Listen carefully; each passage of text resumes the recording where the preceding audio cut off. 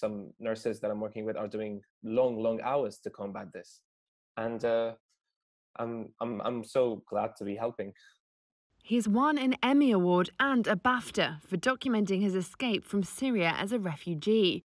Now he's swapping his camera for personal protective equipment to join the hospital front line in his new adopted home, England. 32-year-old filmmaker Hassan Akkad is a cleaner inside an East London hospital.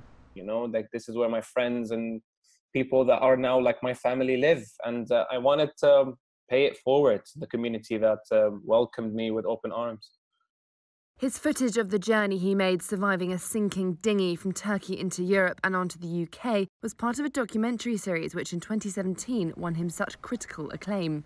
Disinfecting every inch of a ward treating COVID-19 patients is his way of saying thank you to the community that welcomed him. But it's emotionally demanding. It's really difficult to see patients suffering, especially that they cannot be visited by their loved ones because of the rules.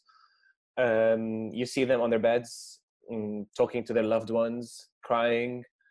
It's hard. It's hard to witness that. But I'm equally very inspired by the people I'm working with, because they are doing such an incredible job.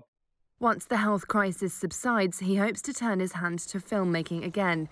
But for now, he's glad to be bringing attention to the vital work done by people who receive lower wages than most. It's sad that we had to have a pandemic for us to start recognizing how valuable the cleaning and portering job is at hospitals, because these people weren't that valued before then, and in terms of payment and in terms of how much we respect them. But since then, I think the nation started to realize, internationally actually started to realize how important these jobs are.